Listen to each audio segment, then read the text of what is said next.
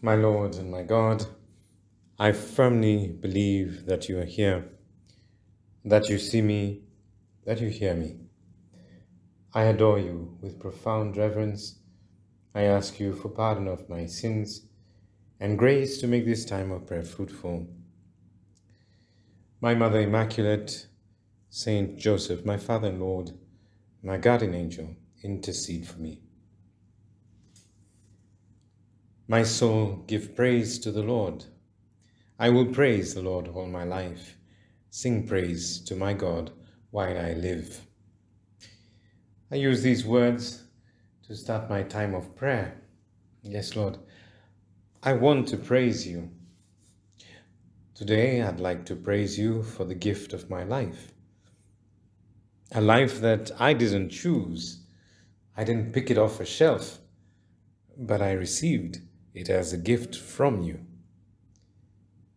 And how I long to live the life that I have received from you, being like you. I'd like to be like clay in the potter's hands. There's a point in The Forge, a book written by Saint Josemaria, point number 875. It says, Lord, help me to be faithful and docile towards you, like clay in the potter's hands. In this way, it will not be that I live, but you, my love, who will live and work in me. And so I want to be like clay in the potter's hands. I want you, my love, my Lord Jesus Christ, to live and work in me. The prophet Jeremiah uses this imagery in today's first reading, talking about that potter who was making a vessel out of clay. And as he was fashioning the vessel, he realized, this vessel is just not coming out right. And so he reworked it. He probably had to break it, melt it, and mold it so it could be used as a new vessel. And Scripture tells us he saw that it was good. Through the prophet Jeremiah, through the words of the prophet Jeremiah, I hear you talking to me. Behold, like the clay in the potter's hands, so are you in my hand. And I'd like to use this image to guide me as I raise my heart to you, Jesus, in prayer. I would like to be like the clay in the potter's hands, clay in your hands, malleable, willing to be reworked, molded into being like you, being another Christ. Lord, help me to be faithful and docile towards you, like clay in the potter's hands. And in this way, it will not be I that live, but you, my love, who will live and work in me. And it is with this openness of mind and heart, this willingness to be docile to you, Jesus, that I open the Gospel of St. Matthew to Matthew chapter 13, in which I read, Jesus said to the crowds, again, the kingdom of heaven is like a net which was thrown into the sea and gathered fish of every kind. When it was full, men drew it ashore and sat down and sorted the good into vessels, but threw away the bad. And they throw away the bad. You, Jesus, go on to explain. So it will be at the close of the age.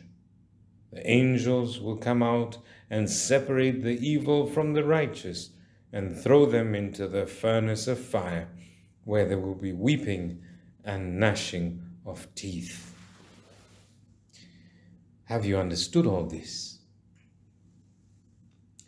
So I'm trying to understand this parable that you tell me, Jesus, the haul of fish caught in the net has a mixture of good fish.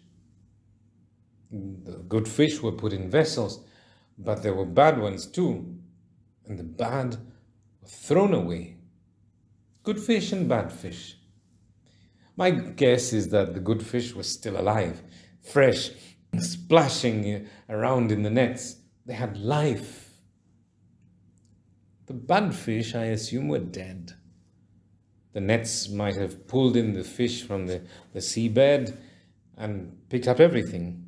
Those that had life and those that were dead. Dead fish. Putrid.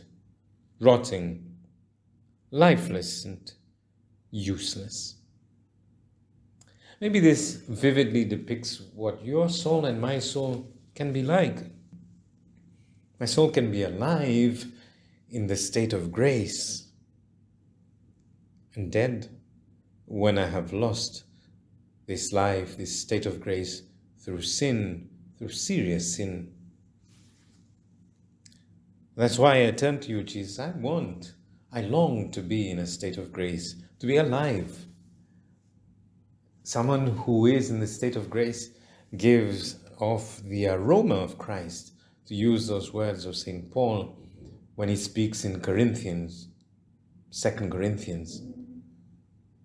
When you are in the state of grace, the grace of Christ, you attract others to him because you become another Christ.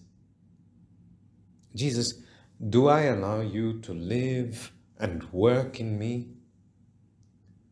Do I make myself malleable like clay in the potter's hands, clay in your hands? Am I ready to change? Grant me that willingness to change. I want you to live in me. I want you to work in me. May these times of prayer, each day 10 minutes, I spend with you, help me to be like you. You know, this reminds me of a series called The Chosen. Whenever I mention a series, people's eyes pop up, blink. Yes, The Chosen is a series, and it's on the Play Store, and it's for free. It's a series about the life of Jesus. A series with a difference, I'd say, because the most striking thing in that series called The Chosen is how you, Jesus, are depicted. You come out as such an amiable person, affable, friendly, likable, warm-hearted, and with a great sense of humor. One who appreciates the others for who they are. So I'd like to be like you, Jesus. I ask you for your grace to change where I need to change, to be like clay in your hands. Can I be more friendly, likable, more good-humored? Can I appreciate others for who they are? You know, it's funny that we only begin to appreciate people for who they are many times when they are already in a coffin. That's when we make a eulogy. You know, eulogy comes from the Greek eu, which is good, and logos, which means speech. We make a good speech about that person. We recall aloud, this person was so kind, or she was always there for me, or he listened to me patiently. But only at the moment that the person is already dead. Jesus, maybe that's the small change I can make today with your grace, to appreciate people as you did, as you do. You were close to your mother, to your apostles, open to forgiving people. You forgive me in the sacrament of confession. I don't have to wait, Jesus, until the last moments of someone's life to praise them, to thank them, to love them. Help me to live like you, to work like you. Melt me, mold me, use me. How do I appreciate my parents? You know, if you still stay with your parents, Can you be another Christ with your smile? Simple words like thank you, sorry, please. If you are married, how do you show your appreciation for your wife or for your husband? Can you be more affable with the children, even when you have to correct them? It can be done with a smile, tone of voice that Jesus would have used to correct. Well, thanks, Jesus, for spending these minutes with me. With your grace, I will be like clay in your hands. Thank you for the affections I have felt, the inspirations you have given me. The resolution I make that will be to have you more present during the course of this day, at school, at my place of work, at home. A resolution to be affable, friendly, warm-hearted, to appreciate everyone I meet. I thank you, my God, for the good resolutions, affections, and inspirations you have communicated to me in this meditation. I ask you for help to put them into effect.